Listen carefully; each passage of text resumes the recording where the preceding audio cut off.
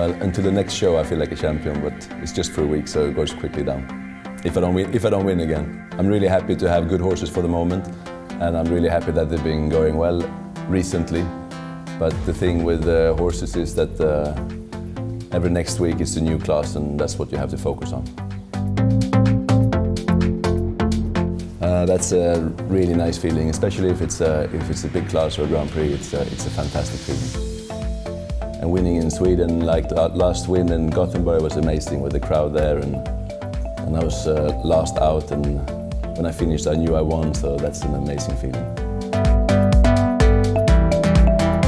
I think All In has most good things that you can want for in a horse. He's very brave, he's very scopy, at the same time he's also careful and quick, and normally it's difficult to get all these things into a horse. I will probably take All In and Flip Little Sparrow.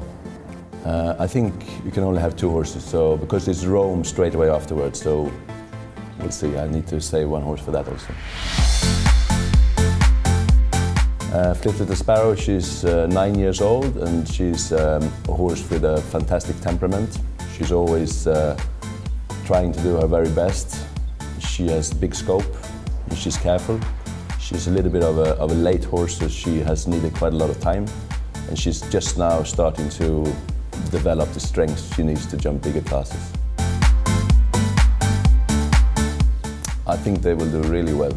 Marlin is in good form, and the two brothers, they're really motivated and eager to win, so it's a great team to go together with. I'm sure we're going to have a lot of fun and hopefully a lot of success also.